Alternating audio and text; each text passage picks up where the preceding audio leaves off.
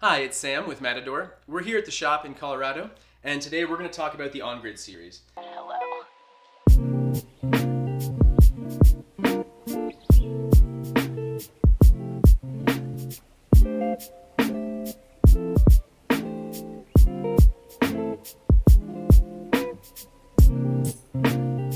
When designing bags for the city, there were a number of important considerations that we wanted to touch on. We wanted to add extra organization, so we put a bunch of pockets on these. They also have laptop sleeves, the bag and the tote. Also, we wanted increased abrasion resistance, so we sized up the fabric. In our advanced series, the fabric is a 30 denier. This is a 100 denier Robic with a UTS coating. And these bags are made to be your everyday carry bag once you get to your destination.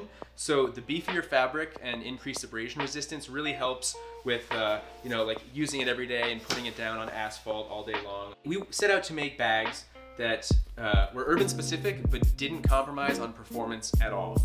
And kind of interestingly enough, the more we thought about it, we came to this idea that cosmetics and aesthetics are actually a really important part of urban performance. The bag just has to look the part. It has to look at home in the city and not look like an outdoor pack that you're using in the city.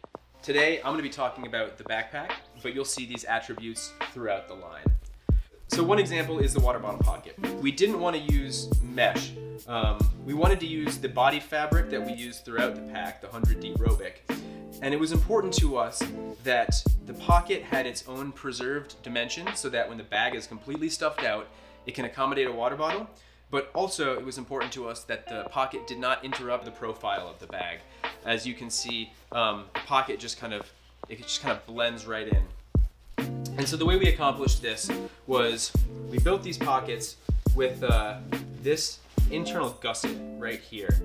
And at the top of the pocket, there is woven elastic that runs through a channel so that that woven elastic pulls the pocket flat when it's not in use, but that gusset allows the dimension necessary to accommodate for a water bottle when you need it. Another design decision that we made was we wanted to strip out the top stitching wherever possible. Top stitching is visible stitch lines that run parallel to the seams, and we just wanted to keep all the lines really crisp and clean. So we used bar tacks for reinforcement in certain areas in lieu of top stitching, but we were pretty successful in getting the top stitching out of the bag. Another important decision we made relates to how this front pocket is constructed. Traditionally, this front pocket there would have been a horizontal seam across the front panel to anchor the bottom of the pocket.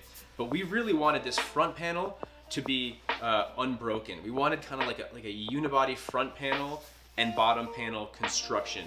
And so we went through to build this front pocket as a hang down pocket with no horizontal anchor seam. The last of the notable design features is the main zipper and the front pocket zipper.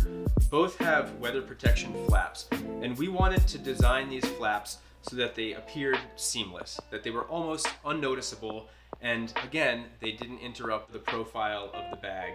For this front pocket in particular, it took kind of a lot of head scratching and a lot of cutting and sewing and in-house prototyping and sample making.